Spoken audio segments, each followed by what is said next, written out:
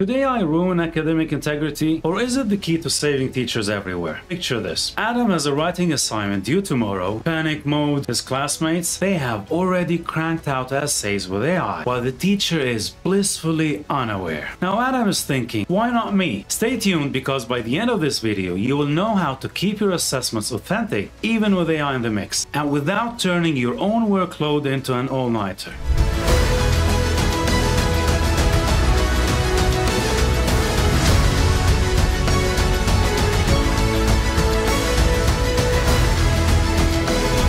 I'm Dr. Munir, a teacher educator turned AI enthusiast, here to help educators navigate the wild world of AI without losing their sanity or their students' integrity. Today, we'll dive into how AI is shaking up academic assessments and explore 6 ways you can redesign assignments to keep things equitable, effective, and yes, human. Plus, I'll show you how these changes don't just combat AI misuse, they make learning better for everyone. And don't worry, I know what you might be thinking. Does adapting assignments mean even more work for me?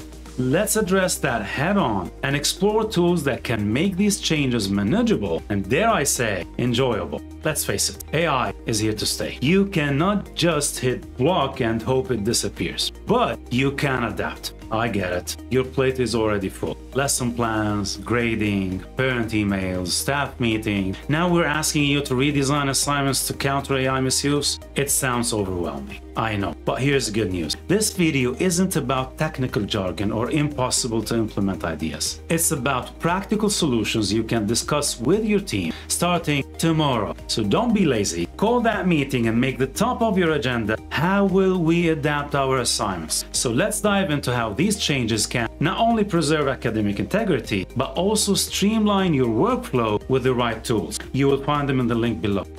Okay, let's break this down one adaptation at a time. Okay, let's start with writing assignments. You can go beyond the traditional essay without making your workload unbearable. If you don't want students outsourcing their entire essay to AI, try a blend of in-class and out-of-class writing, reflective journals, oral presentations. These strategies don't just deter misuse, they foster critical thinking, communication skills, and deeper engagement. For instance, reflective journals encourage students to connect class material to their own lives, making learning more meaningful, while oral presentations help them articulate ideas clearly, an essential life skill.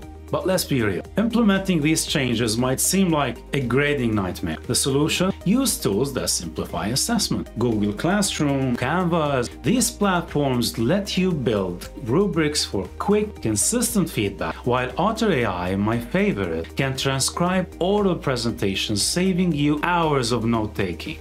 When you pair in-class writing with reflective journals, you not only reduce academic misconduct, but also make learning more personal for students, helping them see how their unique perspectives shape their understanding. It's a win for integrity and a win for engagement, and it doesn't have to mean a whole lot of extra work for you. Now let's talk about research projects. It's all about showing their work and keeping the process transparent. Forget about the generic write a report assignment. Instead, focus on critical analysis and synthesis by asking students to submit research logs, annotated bibliographies, or even video walkthroughs of their research process. These approaches not only make their thought processes transparent, but also teach them to evaluate sources, a vital skill in today's era of misinformation. Imagine this. A student documents their research journey, identifying a questionable source, critically evaluating it, and explaining why it didn't make the cut. That's not just academic integrity. It's real-world problem-solving in action. Worried about the extra time grading these? Let technology lend a hand.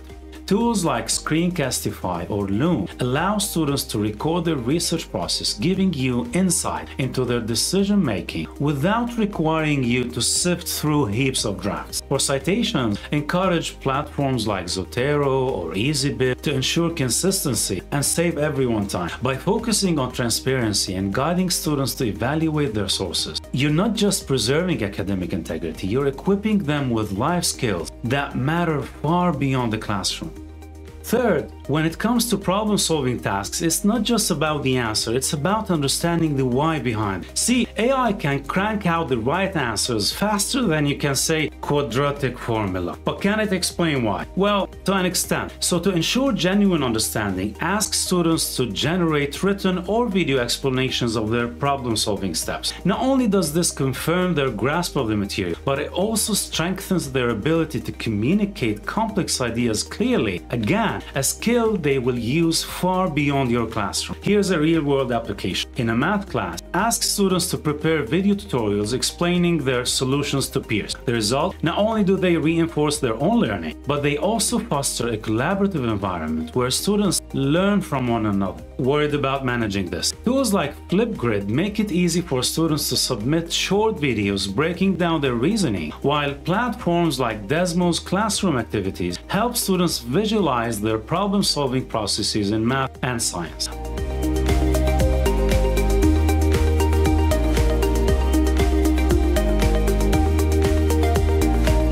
By focusing on the why behind the what, you're not just dodging AI misuse, you're turning problem-solving into a skill-building exercise that prepares students for real-world challenges. Now, what about creative subjects like art and design? Well, again, let the process count. Ask students to reflect on their inspiration, the challenges they faced, the choices they made throughout the process. This helps you assess their unique voice while fostering a deeper connection to the material.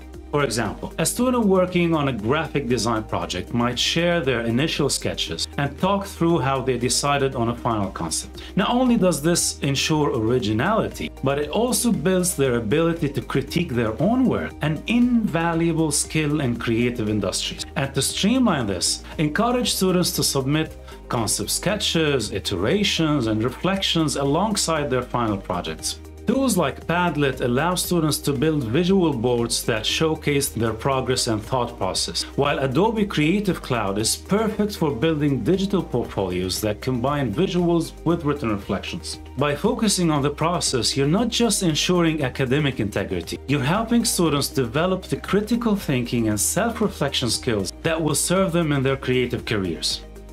Fifth, group projects don't have to be a headache. Group projects can be a minefield, but with peer assessments and individual contribution reports, you can ensure equity and accountability. For example, let students conduct individual video check-ins during group projects where each student explains their role and contributions. This makes it crystal clear who did what, leading to more equitable grading and a stronger team dynamics. And managing these assessments doesn't have to fill your plate. Tools like Google Forms allow you to quickly prepare peer assessment surveys, while platforms like Trello or Notion let students document their contributions in shared workspaces, making it easier to track individual efforts. With these systems in place, you're not just fostering accountability, you're promoting teamwork, you're promoting transparency, and a better assessment process. Plus, it saves you time, ensuring you can focus on what really matters, supporting student growth.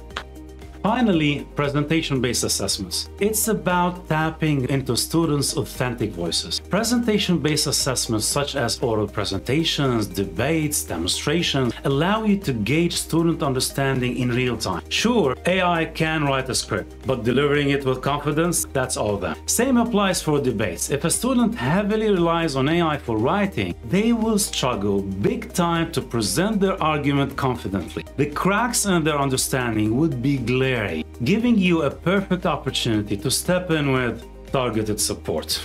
Oral presentations also keep things engaging for students, and you can easily make them interactive. Tools like Kahoot or Mentimeter allow you to turn presentations into dynamic, engaging experiences that also provide quick feedback. With presentations, you're not just checking for knowledge, you're assessing how well students can communicate and defend their ideas, giving them a chance to show off their authentic voices. And when they do, you'll know it's truly them up there, not an AI. Now let's step back and look at the bigger picture. It's not just about preserving academic integrity, it's about improving learning for everyone and without adding extra work. When students reflect on their work, analyze sources critically, or present their ideas, they are not just completing assignments, they are developing skills that will serve them long after graduation. And for you, the teacher, these strategies provide more opportunities to connect with your students on a deeper level, helping you see their unique strengths and challenges in ways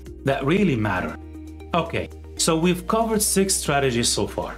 And the best part is, these approaches don't just preserve integrity, they help students thrive. If you're loving these ideas, my online course, AI Simplified for Teachers by Teachers, dives even deeper into strategies for adapting to AI in education without doubling your workload. Bottom line, teachers, AI doesn't have to be the enemy. With a little creativity, the right tools, and a focus on adaptation, you can not only stay ahead of the game, but also make your job a whole lot easier. So which strategy will you try first? Let me know in the comments. I would love to hear your thoughts. And don't forget to download the list of tools mentioned today, along with how you can use them to streamline your teaching and preserve academic integrity. If you enjoyed this, you'll love my next video on adapting school policies for AI. Subscribe for more.